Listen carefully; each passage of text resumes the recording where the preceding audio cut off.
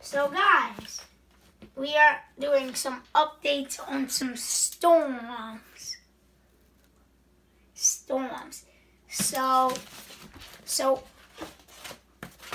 right now we have this disturbance and may die off quickly because it's going to die off very quickly. It may just trend into a tropical depression, something like that.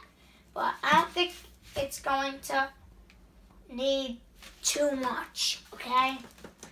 60% chance of development, and that's kind of in the middle.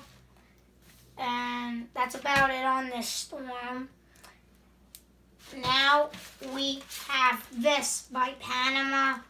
It's Depression Emile, and it may still strengthen. Winds may still strengthen on the sky. So we're gonna keep post updates.